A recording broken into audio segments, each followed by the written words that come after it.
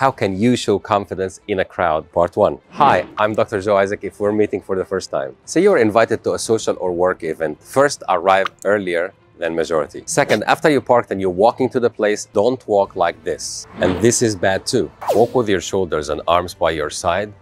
Chest is up and head is up. 3 women for every man. 1 for his heart, 1 for his mind, and 1 for his body. And often the last one wins both the heart and the mind. Not my words, completely disagree. Maybe guys, but not real men. What do you believe? How can you show confidence in the crowd? Part 2. When you make an eye contact with someone, build your smile slowly, something like this.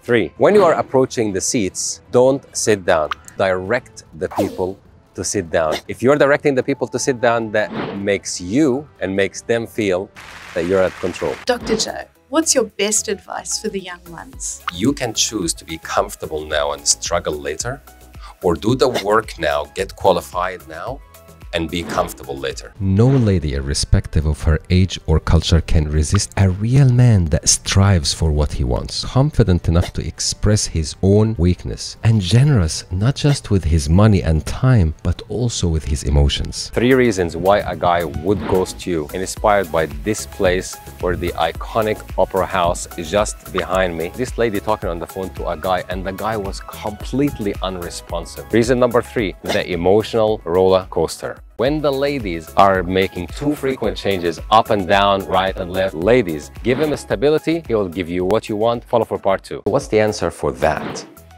Now, some people might say 2 plus 3 or 4 plus 1 or 5 plus 0. It's that time when you realize that there's so many sides to being right is the time you actually grow. 3 reasons why a guy would ghost you. Reason number 2, the suffocation effect. Not allowing him to be on his own and solve his problem. If you give him adequate space, you will get what you want. Follow for the next part. Number 1, if you've missed the previous parts, check my profile. The selfish devil. When you put yourself as his priority on your own, lead him to put you as priority on his own, you'll get what you want.